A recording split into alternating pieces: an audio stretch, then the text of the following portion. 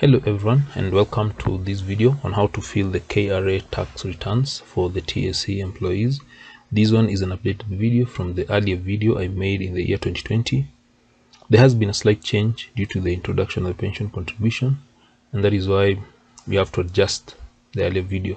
So without wasting any time, let's go straight to the tutorial and see how we're supposed to do it. So the first thing is to go to the K.R.A website, which is here indicated here. So itax.kra.go.ke.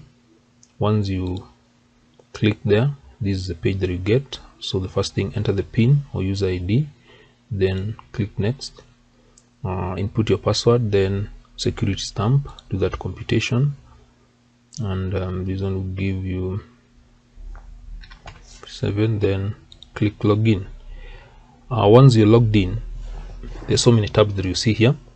So you're interested in the first tab here, that is returns. Then click on file returns. Once you click there, you get something here. Type this yourself.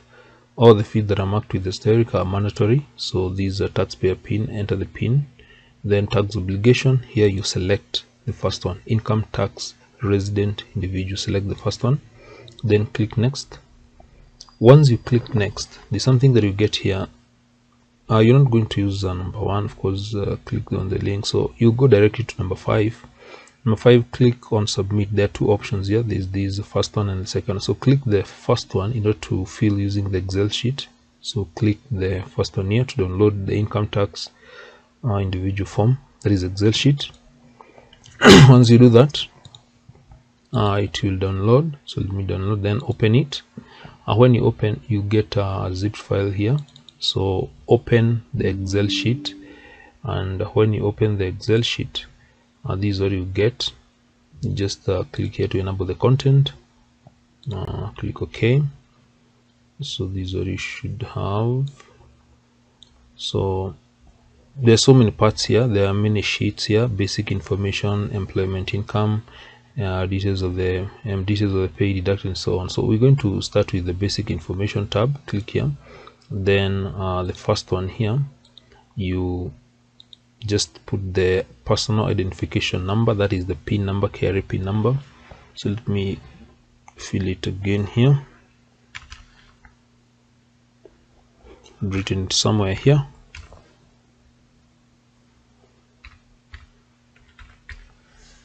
So once you fill it, then you go down here. There is an arrow here. You click. It is the original one that you're filling for the first time, of course. And then the return period is 1st of January 2021 to 31st of December 2021. So those are the details that are required there. So ensure that you have filled these details here. They're very important. Then from there, you can go to the next tab. After basic information, you can click here. So employment income. So click employment income. When you click employment income, this is what you should get. There are several parts here. There's a PIN of the employer. This is the name of the employer, gross pay, that is part A, all these things. So the first one is the PIN of the employer. The PIN of the employer, the PIN of TSC is of course this one is here. You get it from the payslip. So this is where you get it from. So you just need to copy it here, P0510.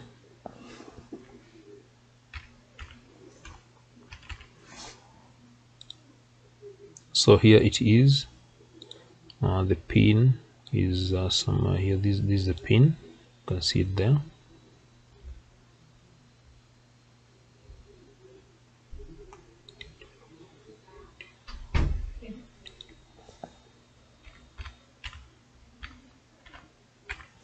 So once you fill it, go to the name of the employer, TSC, Teacher Service Commission. You can write like that. Then the gross pay. The gross pay, that is part A. So the gross pay, you're going to get it from here. So when you open your taxable, the P9 form, you get the taxable pay.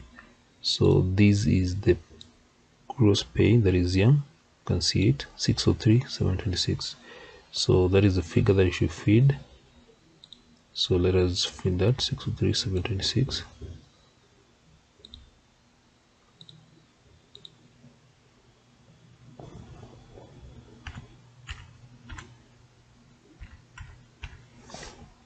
So once you fill that, then allowances and benefits, of course, this one you're going to fill nil. Then net value, you don't have that in your P9, you just fill nil there. Then I don't think there's anything else that you require from the tab. So you click the next, let me go take the arrow to the end.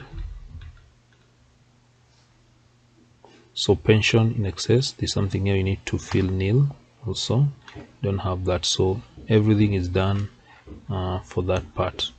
So you fill the name of the employer, TSC, then the gross pay is there, then there is allowances, nil, there is value of the car benefit, nil, you don't have that. Then there is the net value of the housing, again that one don't fit. Then the pension in excess of. So once you've done that, go to the next sheet, that is details of the pay deducted. So this is the sheet that you need to have. So again, this is when you click that sheet, you get name of the, this is the pin of the employer. You just because you had filled it, you just come there. Then the name of the employer, of course that is TSC. Then taxable salary, you get it from the P9, the taxable pay, the total of the taxable pay, which is here. This is the figure.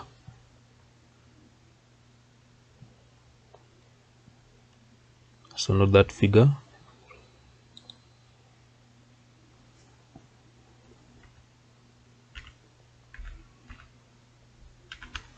So once you fill that, then go to tax payable on taxable salary. Here you need to be careful. Tax payable on taxable salary. This is some computation you're supposed to do here. So to get that part, you're going to take the pay auto. Total for that is this amount that is here.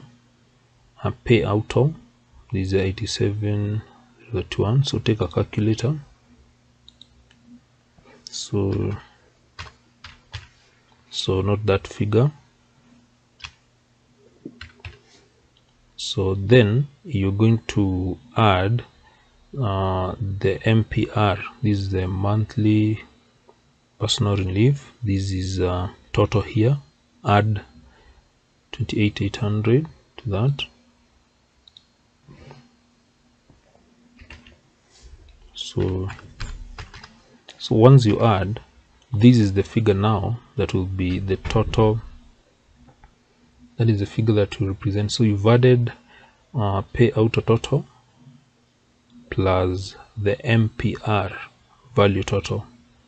That should give now this figure that you have here. It should give tax payable on taxable salary. That is part A. So 15,831. Let me fill it. 0.35.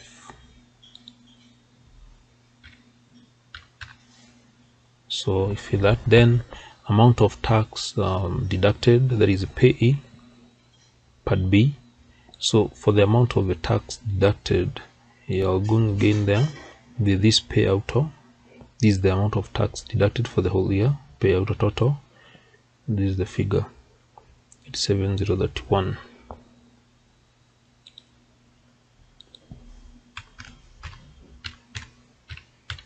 So that is the amount. So once you've done, you notice that this part C will be filled automatically. Why? Because you get this part C by taking A minus B. The value you got in A, which is this, then you subtract the value you get in B. You notice that this one is the MPR value in the P9 form. It gives that MPR value. So once you've done that, For the QIT payment credits, we don't have that. The TSC, so the TSC employees don't have that, so you skip that. Then you go to the last one, which is the iTax computation. iTax computation. Click on iTax computation, and this is what you should get for that part. Now there is this part that is very important. I want you to look at this part here. This is the one that has necessitated the change. How we feel defined pension contribution. We didn't used to have this before, but now it is there.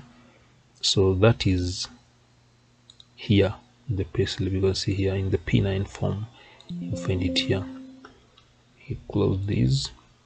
So here it is. I want you to look at the total here. There is a pension, then there is this amount that is here, total amount that is here. Look at this amount, 8954.7, that is 70 cents.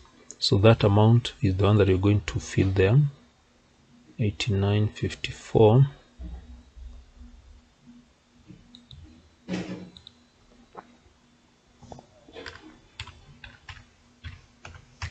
So that is the amount you're going to fill. Then the other thing that you're going to fill is a personal relief. This personal relief, item 12.6, personal relief. The MPR here, the MPR value is this 28,800. So that one you're going to fill it there, 28,800, and then you're done. Everything is now okay. You can see there's a small figure here that is a tax due refund. This small figure 65 cents. So that is all that you're supposed to do to fill. So we started basic information, the employment income, details with pay deducted. We've gone that, and we've come now to the end. So what you're going to do now, in case you have any error, you'll be notified when you validate. Click validate, and when you click validate, it will take some few minutes or seconds. I don't know why it takes so long at times.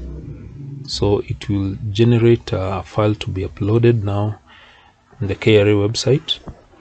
It takes time. So in case there are errors, it will not upload the file. It will not generate the file to be uploaded, just notify you. So let's wait and see. Yes, I think you have no errors though. So read this message: sheets are ready to be uploaded. Do you want to generate upload file? Just click yes. Once you click yes, it will show you the location where the zip file is will be stored. So see program, so that is where it is. So you just need to click OK. So now once you go back to the website, where you are, there is something here you'll notice. Now look at this upload form. Of course the date will be filled there, the type of return and so on. So go to where you have upload form and choose, you're going to click here. So this is where you're going to click, choose file, and when you click there,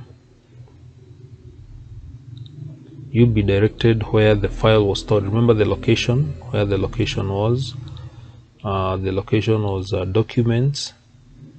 Then there's this zipped file. Let me note the time to avoid confusion. I think this one I uploaded at 8:58. So this is the file.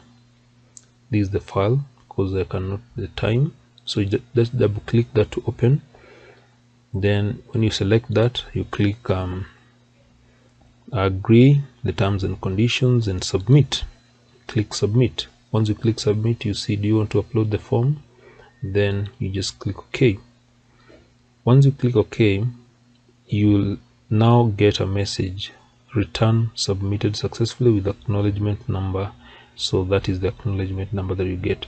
So once you've done that, everything is done. So you can download this receipt to see how your file return is. Again, the same receipt will be sent to your email, and that is simply how you're supposed to file the tax return. Thank you so much.